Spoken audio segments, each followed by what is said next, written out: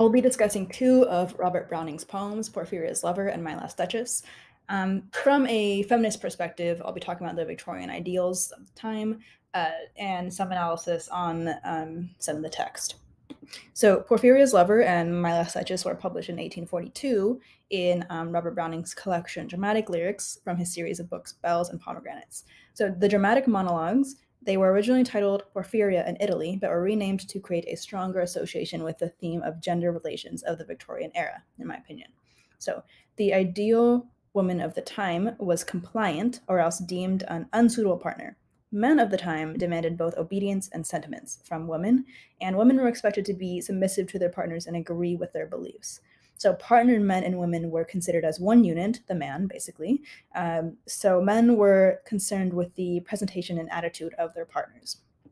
The subject of the poems invites a feminist reading concerned with how the writing depicts the oppression of women, their prescribed role in relation to men, and the consequence of deviating from expectations.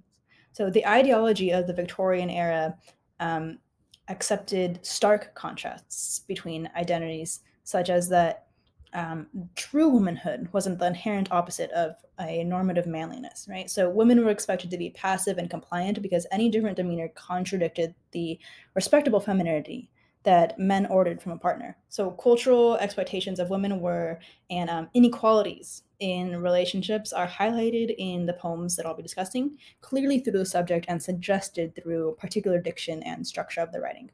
So overall, Browning writes Porphyria's Lover and My Last Duchess as commentary on the status of the feminist Victorian woman and the controlling Victorian man.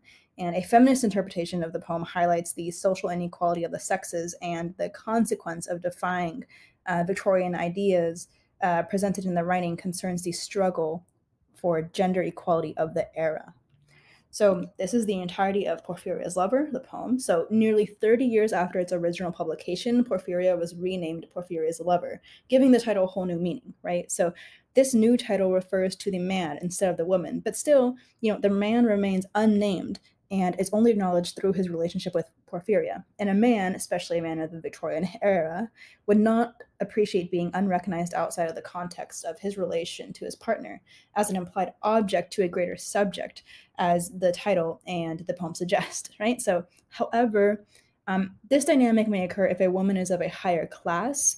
The poem says she is one of pride and vainer ties, right? So she is of a higher class. And apart from this, Porphyria independently arrives at the speaker's dwelling amid a storm, which is uncouth for a Victorian woman, to wander alone at night without a partner. Yet Porphyria defies her expectations and continues to resist her prescribed position as a woman. She proceeds to be the agent of the poem, right? She starts a fire, she kneels, she rises, she sits by the speaker, she pulls him around her waist. She is independent and in control and superior and not the ideal Victorian woman.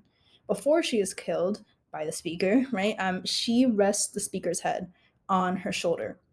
And this physical position, right, requires the speaker to look up at her from his lower and subordinate position, which is perceived as the breaking point in the speaker's tolerance of inferiority. So within only a moment, the roles are reversed, right? Porphyria is dead, and the speaker says that this time my shoulder bore her head, suggesting that the woman is now below the man. So the speaker is very anxious. He faces a sense of inferiority, fear of abandonment, and lack of control over Porphyria, and that undermine his role as a traditional Victorian man. The enjambment of the poem's lines and the polysyndeton of the conjunction and connect each line to the next in an overwhelming and continuous list. There's a lot of anxiety, right? By killing Porphyria, the speaker eliminates possible abandonment while placing her physically inferior to him and controlling her motions. Porphyria's death is only one, but it stands for the quote-unquote death of all women who seek autonomy as she does. What continues to live is the condemning of Victorian feminist women who challenge their oppressed status in relation to men. The poem ends by announcing that God has not said a word regarding Porphyria's murder, as if to say that quelling the feminist fight for equality has been approved. Right, so this is My Last Duchess, the whole poem, which was originally published as Italy in reference to the Duke of Ferrara, and the title was changed to My Last Duchess to better represent the relationship between the Duke and the Duchess as depicted through the writing. So the present title suggests the possession and the disposable attitude towards the Duchess through the deliberate phrase, my last. Right, so according to the speaker, the Duchess lived indifferently to the Duke's concern, dismissing his authority over her. She was content around others, she's smiling, right, which emasculated the Duke through fear of her infidelity and angered him through her disobedience. And the Duke anxiously imagined why the Duchess smiled for Frau Pandolf, which is the artist, referring to her smile as a spot of joy, as if this happiness is a blemish or a flaw that shouldn't be present, right? The constant smile angers the Duke, only reminding him of his lack of control over her feelings and actions. As much as she angered him, he does not tell her, but instead asks, who would stoop to blame this sort of trifling?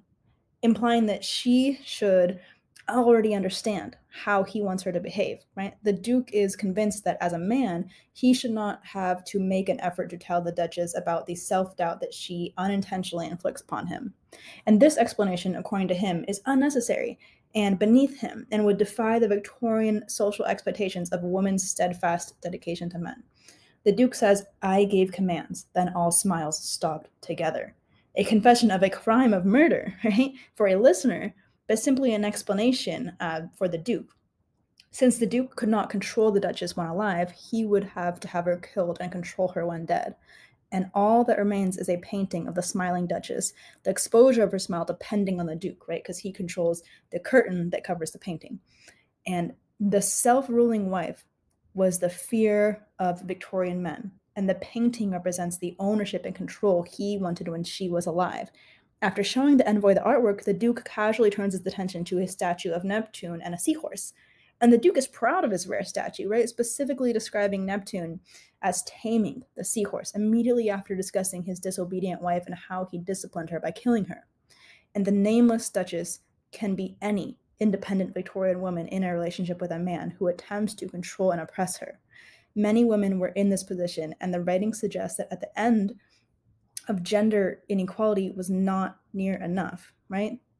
The envoy literally attempts to step ahead of the Duke to warn the Count and his daughter, but the Duke stops him and says, nay, we'll go down together, sir, at the end of the poem, right? And this ominous line represents an unpromising future for women. The Duke is not stopped, any effort from the envoy is dismissed, and the maltreatment of women continues. So the message is clear. Whether God has not said a word about Porphyria's murder or the Duke holds back the envoy by saying, nay, we'll go together down, sir, right? Victorian women were oppressed, and nobody, not even God, was able to stop the mistreatment anytime soon. So feminists and activists through the centuries have carried society far from the conditions of the Victorian era, yet the fight for absolute equality between the sexes continues.